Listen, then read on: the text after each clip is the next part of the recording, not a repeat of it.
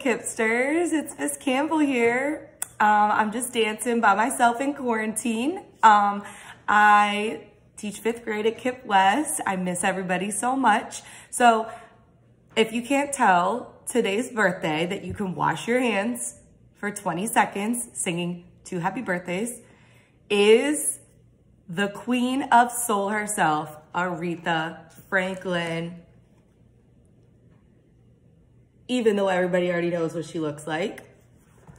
So, oh my gosh, there's just, I don't even know where to begin. She was born in 1942 in Memphis, Tennessee, and her father was a preacher. So she would sing and play piano for her father's congregation.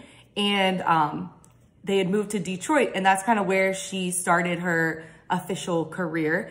So she had hits like Respect, which I was just jamming out to, Baby I Love You, Think, Chain of Fools, I Say a Little Prayer, Sweet Sweet Baby Since You've Been Gone, You Make Me Feel Like a Natural Woman, just so many amazing hits.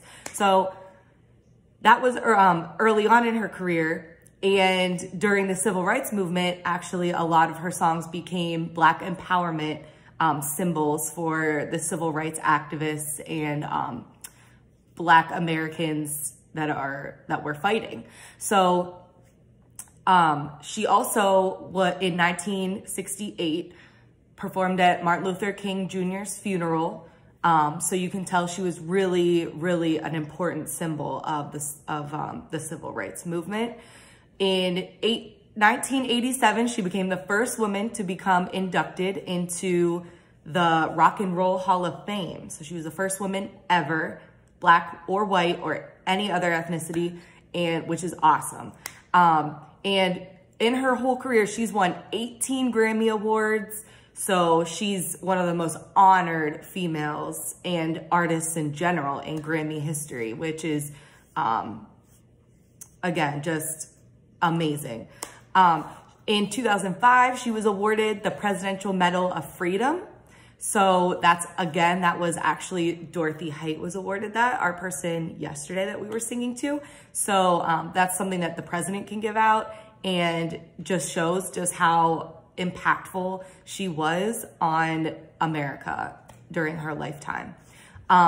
Unfortunately, 2 years ago, August 16th, 2018, she died of pancreatic cancer, and there was a really big tribute put on. It was on TV, and a lot of famous people sang at it. So Aretha, we need to honor her by singing happy birthday, March 25th. Other birthdays, Big Sean, who's a singer, Kyle Lowry, who is an NBA player, and he's from Philly. And Lark Voorhees is an actress. She was Lisa in Saved by the Bell, another 90s reference. But I hope you liked learning more about Aretha today. Research her on your own. Make sure you're reading, doing your schoolwork, and I will see everybody tomorrow. Let's listen to Aretha a little bit more.